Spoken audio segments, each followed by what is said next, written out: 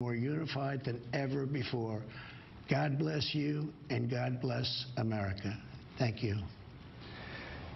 The President of the United States about the next steps in handling the coronavirus crisis. Tonight, he announced the administration is suspending all travel from Europe to the U.S. for the next 30 days, starting Friday night. The administration, he said, will be trying to ease financial pain, the biggest effort to negotiate with Congress.